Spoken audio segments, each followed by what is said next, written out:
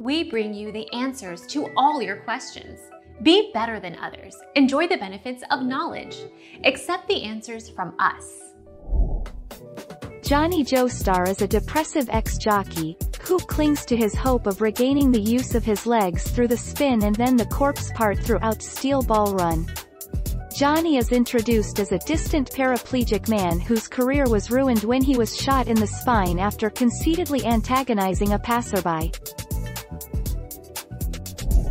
Our mission is to provide accurate answers. We think, without knowledge, it is impossible to live a balanced life. Be competent. Be skillful. Thank you for watching. Don't forget to subscribe and hit the bell notification.